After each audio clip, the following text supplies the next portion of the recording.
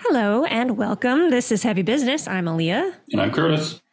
And today we have on Naaman Snell of Space Cowboy Music. Am I correct in Yep. the company name there? Yes. So before we dive into our detailed questions, would you be so kind as to give a brief summary of who you are and what you do? Yeah, I am a music supervisor. I work across all different medias, film, television, advertising, video game marketing, theatrical and streaming marketing. Uh, Most of my emphasis over the last couple of years, especially through the pandemic and through the strikes and everything, has been more in marketing in the areas that didn't really slow down as much. But yeah, that's me. And what is it that you do for those markets? So my role as a music supervisor, I act kind of as the bridge between the client, my client, who, typically a director or producer of whatever project I'm working on, and the studio who they're making the product for, whether it's a Google commercial or an indie film, for an indie studio. And basically, my job is to facilitate the really tonally and message wise and everything what my client is looking to achieve, help them acquire that and be able to use it. So both creative and kind of legalese licensing involved. So helping them deliver musically what they're trying to do in their project for their client, the studio. Okay, cool. So this podcast is generally targeted towards people who are musicians, independent musicians, particularly in the rock and heavy metal scenes. But I'm wondering, how is it that you usually discover new music? Do artists reach out to you, or do you just discover it through other means, day-to-day life? I mean, really anywhere I can have access to it. I mean, I get literally hundreds of submissions a day from everybody from major labels and publishers to independent artists that I've met and formed relationships over the years, managers, third-party pitching companies. Especially in marketing, we get a lot. We're contacted a lot by music libraries as well, and have tons of submissions there. So yeah, I get pretty much my fill of just about everything via email of my reps and connections every day and just network in general. But I'm also always trying to do things like this to meet new people and hear new music and find it wherever I can. I still enjoy listening to the radio and seeing if some DJ, surprises me with something and I wind up having to like quickly fumble my phone out of my pocket for a quick Shazam or whatever it is. But yeah, for me, it's really anywhere I can get it. Okay, so since email is one way that you find new music, how should, like, if an artist were to compose a pitch to you for their song, what would be the key points that would make their pitch stand out and make it like me seem relevant at all to you? It's There's a few different ways to kind of answer that question. The relevancy for any music supervisor really is find out what types of projects they work on. A lot of music supervisors kind of have different niches that they find themselves in, especially in the TV and film categories. Like a lot of music supervisors will just do dark procedural dramas because that's what they're really good at and that's what people know them for. So that's what they keep getting hired to do. Other people are really great at like, YA stuff for like the CW, which has also a very specific sound and like breaking new artists and more pop leaning and stuff like that. So find out first of all, I'll back it up again. First of all, think about your catalog, what you have, what you do really, really well, and where potential uses for that would be. If it's a favorite show, like you have some dark, moody, broody covers that could be great for like a murder mystery show or film. Find out what studio does it. Go on IMDb, find out who the music supervisor is or the music department. That stuff is 99% of the time listed.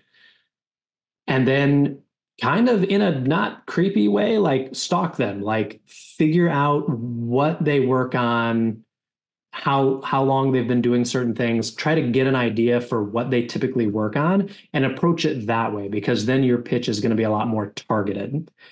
As far as the actual email goes, again, try to be specific and like, hey, like loved your work on such and such a project.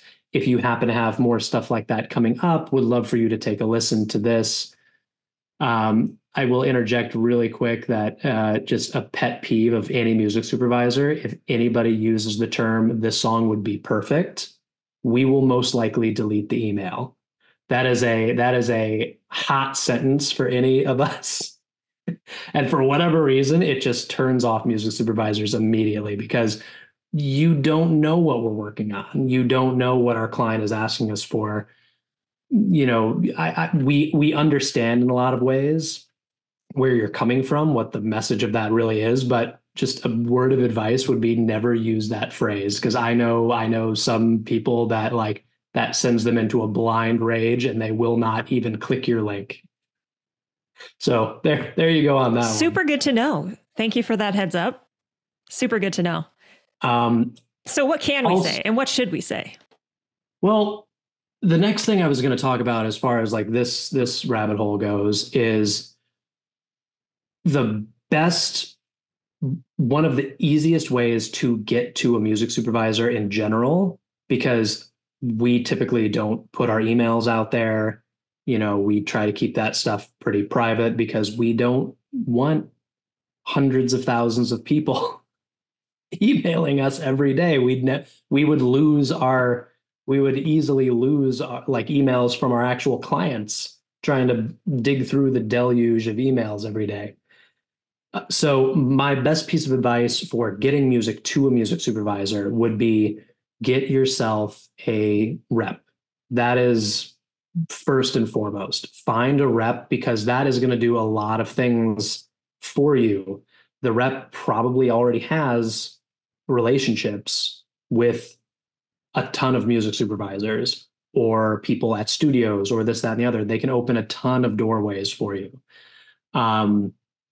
They will put your music in front of us, and we are much more likely to engage with an email from a trusted source, somebody that we know has their metadata buttoned up, has their publishing and master, if need be, splits buttoned up. I don't have because they've already done all this pre-vetting that I then don't have to do, because if some random person reaches out to me, I may hear a song that I love, but I've downloaded it into my iTunes and I heard it. I was working on a pitch. I go to look in the metadata and there's nothing there. I have no idea who sent me this, other than there's probably an email somewhere. I'm not going to try to find it. I don't have time for that. So a rep can help you sidestep a lot of the pitfalls that can happen in the process of trying to get to a music supervisor. And again, it coming from somebody that we already know and have relationships with, whether that's because of an affiliation with a bigger group, like a major label, maybe it's on a sub label, or a music production house, a music library that we have a relationship with. And we're like, oh, so and so, we know that you're buttoned up. We know what you're doing. So yeah, we respect your taste. What do you got? That's an invaluable thing to do. Any time that I ever go to any kind of a conference and people ask me what best way to get a hold of a music supervisor is, that's the number one answer, is like, get a rep. Okay, so let's say an artist is an independent artist. They're not even trying to get signed to a label. They want to really do as much as they can themselves. Mhm. and hire their own people. How do they go about finding a rep? There are a lot of places that will do kind of admin deals or non-exclusive deals. There's like, I mean, there's just off the top of my head, there's Pen Music, PEN. There are, I mean, I feel like my brain is short circuiting with trying to think of like all the different people that do this because there's a bunch out there. Like you definitely do not need to sign to a major label or a major publisher or anything like that to do it yourself. I literally just licensed a track, finished licensing a track today where there was an independent, writer who had 10% of a song,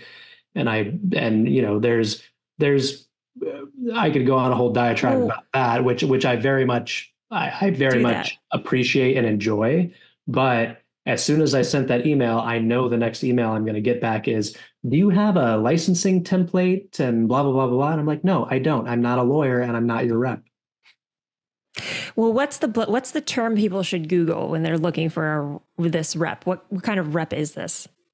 You could do indie label, music production company, third party pitching company or agency. Um, Go down the LinkedIn rabbit hole of a bunch of that kind of stuff. Like there are really are like any number of them, and it's always like a kind of a choose your own adventure when it comes to kind of who to hook up with and do like I said, admin deals where you maintain control, not specifically of either your publishing or your master. If you're already in an agreement with somebody else, there are major publishers like Cobalt that do nothing but admin deals. Um, there's also, like I said, non-exclusives where you can like essentially contract multiple companies to pitch your music, and basically it's just it's a way of like kind of broadening your net and your reach and basically going, hey, whoever brings me this sync gets the commission fee, you know. Yeah. So I had a quick question. Just so when someone's like looking for a rep or someone like that, so what would be kind of the red flags they should be looking for? Because obviously there's a lot of scammers out there. You always hear that someone's a sync agent who isn't really. They work with Sony, they work with whoever. People get pitched this all the time. So what would you say would be the red flags people should be looking out for? Do your homework. First of all, ask around, ask for references. That's a pretty easy one. And yeah, don't give it to anybody easy or quickly. Do kind of your research, like what's something that you landed recently, and figure out a way to like kind of research that a little bit. Don't ever just take somebody's word for it. Of course not. Yeah, another one would be never sign over your rights to anything. Like you, especially if we're talking about non-exclusives and admin deals and stuff like that, never, ever, ever sign anything that gives away your control of your work. Because that's still something that like some of the shadier people out there can try to do, which is like very old school record label and publishing stuff where they'll give you a little bit of money up front, but you then that is all you will ever see from that song. They don't owe you anything after that. And they should use, again, there are millions of ways to structure any type of deal. Same with any kind of contract. Yeah, just never sign anything, your control of anything away. People, you can sign stuff where it's like, never do something where it's like, we'll get something and then, we don't need, you are waiving your right of approval. Always keep your approval. Like artist approval is big. Like if they want to use your song in something, they have to come to you, get your permission, and you sign like, oh yeah, I don't fucking know, toilet paper ad. I want to be involved in a toilet paper ad. Let's go. And then you approve the rights and the fee and all that kind of stuff. And then they can go back. But never agree to anything where you're waiving that power of approval. And then, because then you have no way of ever knowing if they're approving stuff on your, if they're actually getting stuff for you or not and pocketing the money. You have no way. Common though for that to happen? That seems insane. It's not common, but Okay. Again, scammers, it does happen. And again, that's one of the reasons why I'm a big proponent of like finding like doing your research, finding a legit rep, somebody with a track record, with a website where they showcase their work and this, that, and the other, where you can see what they've done. Maybe in like the world network of stuff, you can check some references of like, oh, who did you work with on this? And like, and just do whatever you can to get yourself into a place where you feel comfortable working with whoever you are potentially going to work with. So I had a question that we haven't really gone over. How did you kind of get involved in doing this yourself? That is a long story, but nutshell version. Yeah, the nutshell version of that story is I kind of stumbled into it. I graduated, however, years ago, with a double major in psychology and advertising. And my aim was to get into, this was back in like the height of the Mad Men craze and all that kind of stuff. And me as a young, impressionable college kid, I was like, I'm going to go be a Don Draper and work in advertising, blah. And I love advertising. Like all that stuff is really interesting to me, but there are kind of two paths to get there. It's copy or it's like graphic design. I don't have the patience for graphic design. I don't. So I went the copy route, came out to LA. It was the height of the recession. You weren't getting an entry-level job in anything unless you already had 5 years of experience, because that was the market. And, I'd been out here for about a year. I was, getting pretty discouraged. And I went out for drinks with a buddy one night and he goes, all your Midwest education bullshit aside, like, what would you want to do? And kind of kicked around some ideas. And I was like, well, like I've been involved with and loved music since I was a little kid. Grew up with an uncle who had like a local recording studio for all kinds of local artists, like jazz primarily, but also a big like rock and whatnot contingent. And I was like, so something in music, or I love the modern storytelling of TV and film, maybe something there, maybe if there's a way to like kind of play around with both. And without missing a beat, he goes, all right, it's called a music supervisor. I don't know any, but I know so-and-so who manages this band. And like, he probably knows some people because he does a lot of work with labels. So I'm sure I can like set up, for you to talk with him.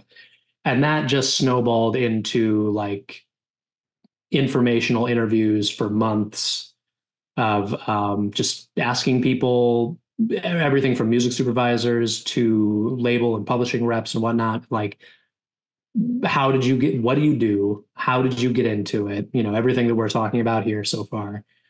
And that eventually led to me getting like a cold call essentially from this music supervisor, Eliza Richardson, who has done everything from Friday Night Lights to Parenthood to more recently like the Watchmen series, The Morning Show, Lovecraft Country, like some big heavy hitter stuff. Like she's definitely one of the OG pros of the business. And she kind of cold called me one day and she's like, hey, my buddy told me that you're looking for an internship. You want to start on Monday? And I was like, yeah. And then that kind of started the dominoes falling of like working with her in TV and film, worked at Lionsgate for a minute in their TV department, oddly enough, like on kind of the tail end of Mad Men stuff. Working for an ad, like a music house that specialized in ad agency work.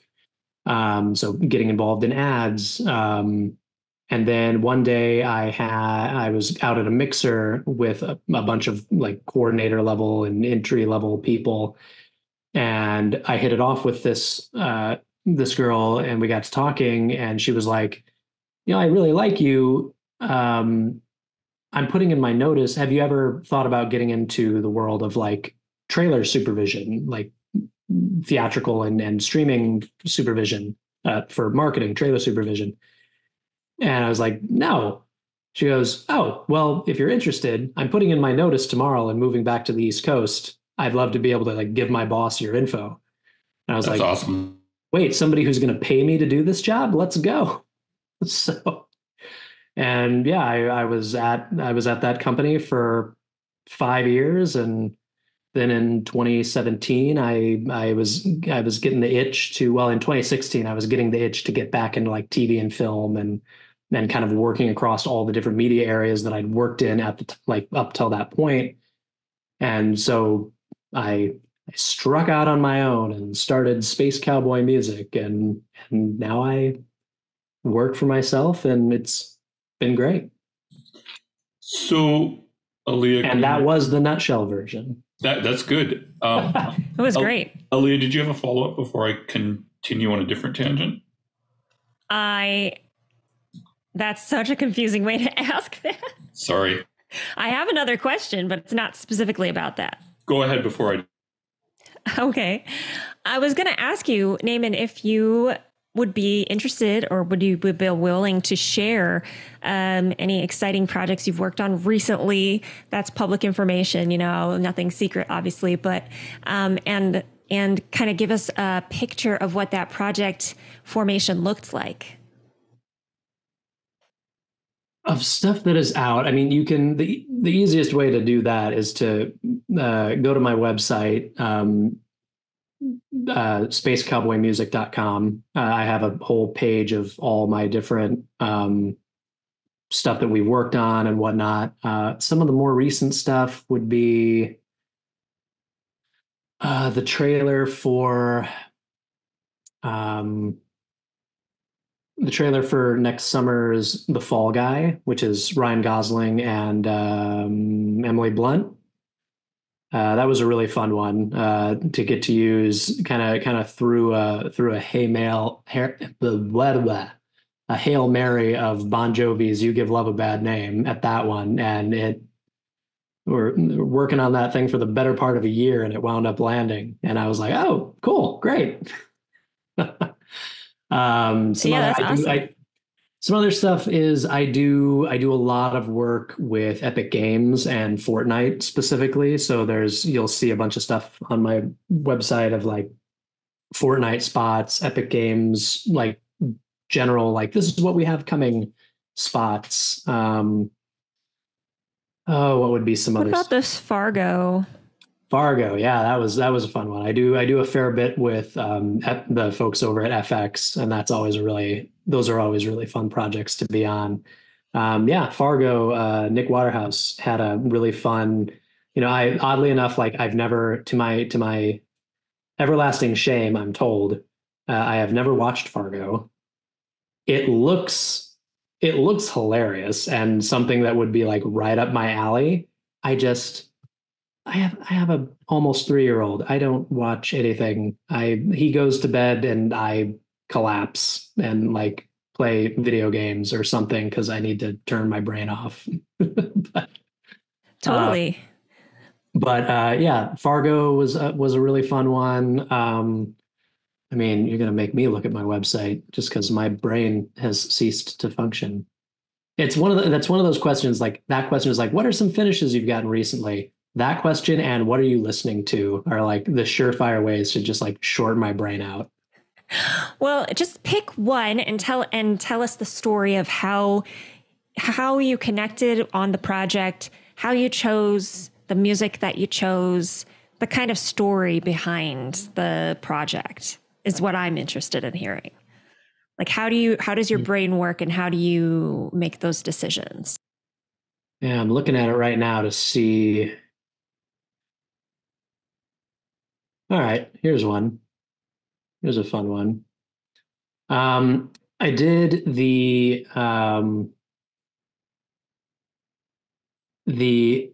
announcement piece for Microsoft's acquisition of Activision, Blizzard, and King. And that was a really interesting one because I was contacted by an agency that I do just a lot of work with in the video game marketing specific space. And they were like, at the time, they were like, this is the project. This is the only time we're going to tell you what the project is because it's super confidential, super NDA. It's tied up in like that acquisition was in like, I remember hearing about that acquisition like 2-3 years ago that they were trying to make that happen. And it was tied up in all kinds of crazy like antitrust stuff and whatnot. But they contacted me and they're like, all right, it looks like it's finally going through. It's finally going to happen. We need to have an announcement piece ready for when this goes. And we want to make a splash with it. We want to get people talking.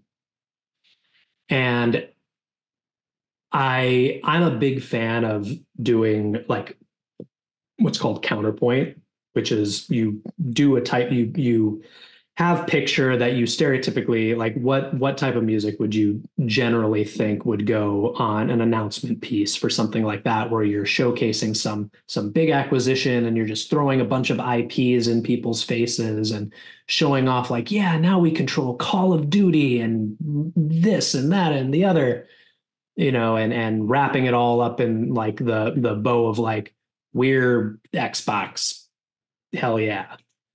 You would expect something with like a lot more energy and punch and like just come out of the gate swinging, a bunch of swagger. And I'd been holding on to this remix of "Oh What a Beautiful Morning" from Oklahoma, where a really cool remixer had like redone the track into this big ethereal spacey almost like post-rock meets I don't know how to describe it, just like big soaring ethereal vibes, just creating a lot of expanse and space in the song and getting it to a place where it's like it's like almost room shattering wall of sound type of stuff if you listen to it as I do very, very loudly.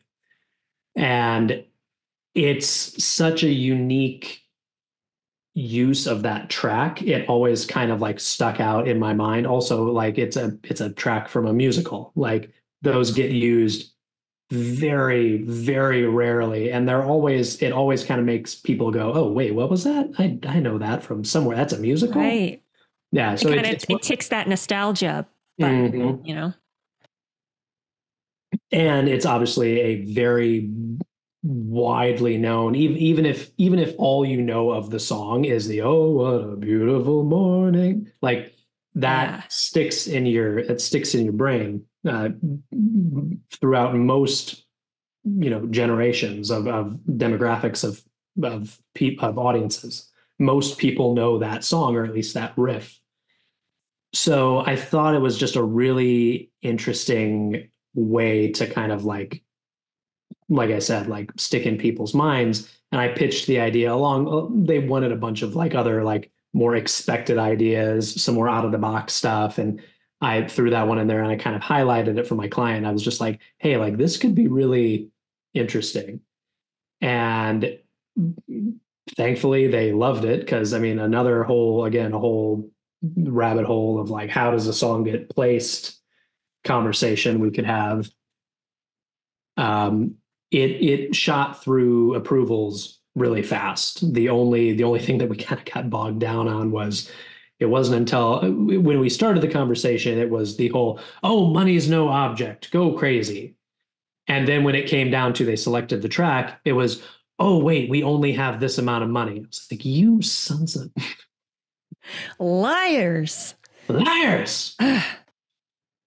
So yeah, it just the licensing process of that got a little hairy, but I again get a rep I had some amazing reps on the publishing side that I was working with on that one that like absolutely helped me haul that mostly dead carcass across the finish line. Okay, you said this is a long rabbit trail, but can you give us a nutshell version of how does a song get placed? It really comes down to kind of what I was alluding to earlier with like, knowing where your music could potentially fit as far as uses go. Like, you just pay attention to what brands or shows or films are, what they're using, and kind of approach it that way, because that's kind of step one is finding where you're going to give your music the best shot to get placed. Get it to, then it comes to the music supervisor. We'll go through the most kind of linear way that this works. It comes to the music supervisor, or maybe maybe the showrunner or the director or somebody has heard it and they really like it. Somebody has to like the track. Then it goes to, we'll come at it from the angle of the music supervisor. Again, like keep it a little more linear. Music supervisor gets it, really likes it, looks for a project for it, which could take who knows how long, finds something that they can pitch it for. They put it up with a few other options to like their client. We'll take the marketing route. I give it to my client, typically like a producer, editor team. I've got to get the editor excited about it because they're the ones cutting it into the spot. We have to then get the producer excited about it because they're the ones that's going to put it forward to their client at the agent, at the the brand, the studio, whoever. Going to give it. So then we as a team give it to the client at the studio. Client at the studio likes it. They get it through their boss because they're usually working on somebody's team. Their boss likes it. They take it to the almighty room of decision makers at like the studio, again, like the studio, the agency, something, something, something. They then, let's say nobody in that room poo-poos the idea. Then it goes to typically the filmmaker, or, I guess I'm going down like the trailer route. So we'll stick with that route. Then it goes to the filmmaker. If the filmmaker signs off on it, everybody's happy. The world sees it. Anywhere along that line, somebody can go, well, but my 6-year-old daughter really likes this. Then it all gets kicked back down to the music supervisor, editor, producer team, and we have to come up with something else. That's so, especially in the theatrical, in the trailer marketing world, it's a long ladder of who to get through to get a song across the finish line. It's a little more streamlined in TV and film because a music supervisor in TV and film is typically working directly with the actual decision makers of the producer, director that's making the film or show. You get them excited about it as long as you're not blowing the budget or someone's able to get more money somewhere. It winds up in the film or show. For all the different media areas, there's so many different nuances of how a song gets used. As far as really all you can do as an artist, in my opinion, is focus on your music, focus on making it the best you want it to be for whatever your aim is. If you're an artist, that's your sole goal is to be an artist and tour and do this, that, and the other. Focus on that. Focus on reaching your audience, building your base, touring, getting your music out there however you can. All that kind of stuff is all part of it, but it starts with putting out good music. If you want to write specifically for sync, like there are, I'm sure a ton of people that'll watch or listen to this. If your goal is to make money in sync, write that way. Find like again, back to pick your shots. Know what you're good at, what your sound would be good for, and write stuff that is aimed at that, whether it's Fortnite marketing has a very specific sound. Again, music for, thrillers have a particular sound. Like pick your lane, know what you're good at, and kind of follow that, and be deliberate is that's the word I was looking for. Take deliberate shots. Educated, deliberate shots. Go ahead. Super quick. Well, I just wanted to know, so because it seems like a bit of a long approval process to get a song actually placed. So does it ever happen where the filmmaker or the TV show or whatever, they come to you like that, I want a specific song, and then you have to find it? And how does that work in comparison to what you just said in reverse? Yeah, I mean, it's a little more straightforward that way. And first of all, it depends on who's asking, again, and what media and all that kind of stuff. But if the client is coming to me asking for a specific song, it's like, oh, we want to use this in this Google ad. I'm like, great. Let me find, who has the master, who has the publishing, make sure everybody has their splits in order. Okay, what rights do we need? What money do we have? Then again, go back to the labels and publishers. Okay, I need a quote. If I'm told the budget ahead of time, I'll always tell people like, hey, this is the money I have. These are the rights I need. Can we use your song? And that's kind of the easiest conversation to have. It's like, do you want money or not? Yep. Here it is. We want to do this. Just to clarify one thing on this. So, like, let's say you're told by the production that they want a specific type of song. So, is that a similar process? And it's like, I want this exact song type of thing. Like, what is your role at that point? Do you then go hunt looking for different? Okay. Yeah, that's where it comes in, where it's like, we're working on this project. We want this kind of music, or we like this song, but we don't want to use this song. We need stuff like it. Then it gets into the whole weeds where it's my job to be like, cool, what do we have for budget? What are the rights we're looking for? Do you want something recognizable? Do you care if it's recognizable or not? Do you like this whole laundry list of questions that I need to ask the client to get that whittled down, so that then I know who to go out to when I'm looking for stuff? It's like, can I go to a major label because they want Kendrick Lamar level stuff? Yeah. Or do they want Kendrick Lamar, but there's no way in hell they can afford Kendrick Lamar? They have $20,000. Yeah. I need to go to a company that specializes in sync music, and they write stuff all day that sounds in that world of like aggressive, swaggery attitude, fun, buzzword. That's where my network and relationships come in, of like, now I know what I'm looking for. Let me go get it. Here's a bunch of stuff. Anything tickle your fancy?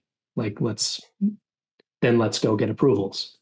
Interesting. I was kind of wondering if it would be a little bit more difficult because they couldn't really describe what they wanted, but it was like, I want something exciting, but it's like, what do you mean? Oh, the amount of times that I've had to tell clients, fun isn't a direction.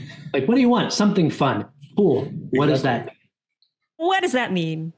That's like, okay, so you mentioned you don't have the patience for graphic design. I'm a graphic designer. And the equivalent of that for us is, can you jazz it up a little? Yeah. It's like, I was recently talking to somebody, and one of the direction that they apparently get quite often is just make it a vibe. Like, I got a vibe. yikes. Yeah. You got a tough job, dude. That's all I got to say on that. Oh, 90% of our job is playing psychologist. I'm sure. The other 10 is psychiatrist. Well, at least you got that degree too, right? I'm well prepared. So I know we're running out of time, but I do have one other thing I wanted to just cover briefly. Just wrap us up, Curtis. Oh, I got the wrap up question. Bring it home. Ooh, now I'm under pressure here.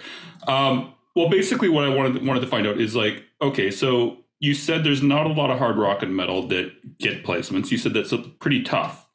So can you give some examples, maybe, of like how a hard rock or metal artist could break into this area instead of like that, just that they can't? Because if it's happened, right? So there has to be a way. So in your mind, what would be the best advice could you give someone in our audience of how to break into film, video game, all the rest of it?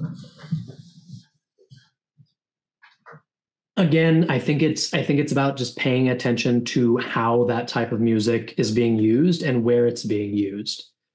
TV and film, I think there's a little more wiggle room there because there's always scenes.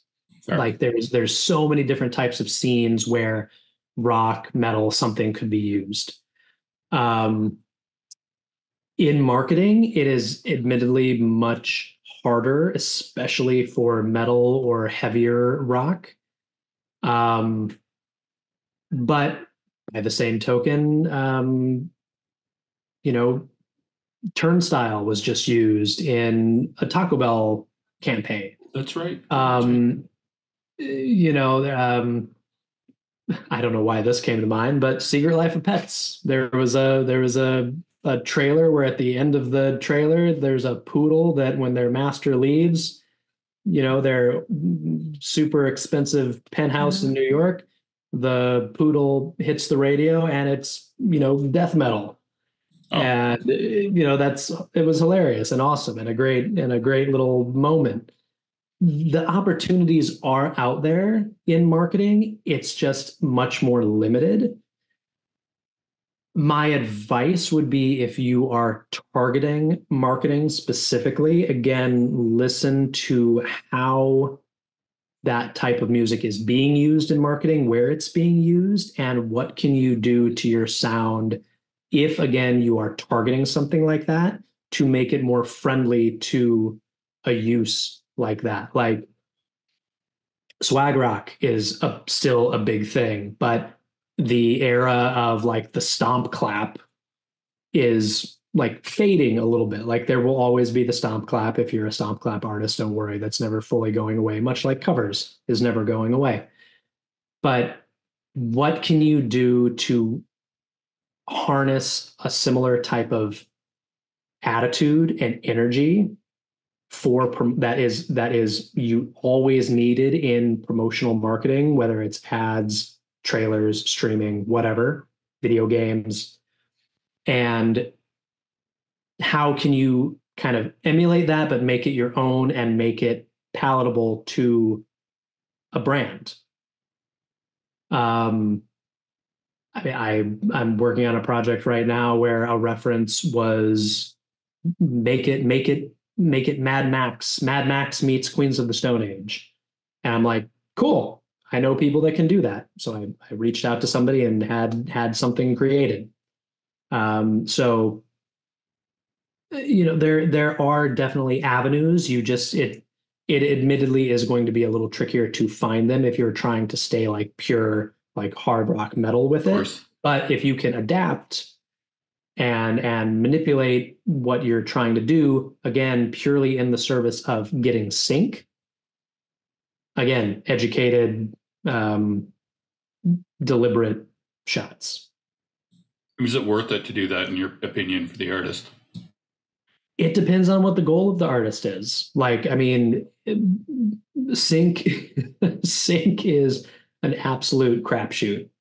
But just because, again, from the different layers of approvals that I was talking about earlier, like, I know people that are very talented artists that have like been going at it for a long time who don't do all that well in sync, but they find other avenues, like, speaking of video games, like composition, like, scoring a video game. Maybe there's an avenue there. I mean, look at like Cyberpunk and like different racing games, which tend to use a little heavier stuff, or fighting games. There are avenues. You just have to be able to, figure out where they are, and pay attention to what they're already doing and how you can fit into that area, and then go find the people that are making that happen via LinkedIn, IMDb, what have you. It's back to your original question. Yeah, it's worth it if that's what you want to do, but you can't, it's one of those things you kind of can't half-ass it. You have to whole ass it. So quick follow-up to that, and maybe you can't give us maybe a ballpark estimate. Like if you're selling your soul for commercial success here, what is the ballpark range of a sync licensing for a single placement that you've seen, like on average? It really depends on what it depends on what the project is. I mean, what's the lowest budget you've had to find a sync license for? $250. Really? Yeah. Sorry, the lowest is actually gratis. Fair. I've had to do gratis licenses before. Well, wait. I know the 250 was like that's a little dramatic. That was for like that was basically like coming out of somebody's pocket, and they were trying to like promote like an indie thing that they were doing and blah blah. I would say on average, the kind of stuff that I see for marketing, I mean, it can go as low as like, library fees are like 500 to a couple thousand, on up to, I'll do kind of like more indie level stuff where it's like, we want, we don't want library music. We want like a sync song. We don't necessarily want a big artist song, but we want a sync song. But all we have is $10,000. Up to, there's different, like, I would say a lot of like brand stuff that I'm seeing, if it's not like a big name artist, it's in the like 20 to 50 range, maybe somewhere in there. And then, I mean, once you get kind of above that, you're getting into like the 50 to 100, and that area is kind of like maybe sync artists who have had a lot of success in sync, and they've tapped into a sound that is very desirable, and they have like a pedigree to back it up of sync, and they're like, yeah, if you want like my new track, it's it's 40,000 aside, so $80,000. And you'll see stuff kind of swirling around in that ballpark. And then anything like over 100, that's where you're getting into like, they want something with some street cred. They want something that people are going to recognize, So like a famous artist type thing. Yeah. Some level of recognizability. And then the money goes up exponentially from there based on the level of the song, the level of the artist, all that, the name recognition, all that kind of stuff. Like, the sky is the limit on that end of things. I had one quick final question. I hope. How often is it that you get asked to, or they have to get artists to do freebies then just to get into sync? Is that common then? It's not very common. Okay. Like most music supervisors will kind of draw a line of like, hey, music's not free. Like you got to get me something. Yeah, like, I was curious. Gratis stuff will usually happen if it's like, I mean, at least in my experience, if it's like in film for like a super indie where they're literally like, we have $0. That makes sense. Yeah. like, we like your song. Would you like at least for festival rights, would you let us like use your song? And then if the film sells and we have a budget, we can renegotiate, blah, blah, blah. That makes sense. There's stuff like that. Or if it's like for like a cause or something where it's like, it's for like a small organization. We're trying to, do something for, save the kittens or something. Yeah. It's like, can you let us use your song to save the kittens? But like Microsoft isn't usually going to come up and say, "Give me a free song and for exposure" or something like that type of thing. No. Okay. Cool. No. In a lot of ways, the mentality has kind of gone away of like, oh, it's a privilege for us to use your. That's what I was wondering. Yeah. Our thing because it's going to blow your career up, and it's like. But have you seen what people have been able to do with SoundCloud and social media, TikTok, and we don't need your exposure anymore. Okay, that was what I was mainly curious about. So like, it never hurts. Yeah, but the argument of like we're gonna make your career is it's a little watered down. Cool. I think I have asked my final question now. I'm sorry. Well, no apologies because we actually need to wrap things up. Yep. Thank you so much, Naaman, for coming on here. I think we've got so much interesting information. So yes, thanks for coming on here. And everyone listening, thank you for listening. And until next time, make like a bull and throw those horns up.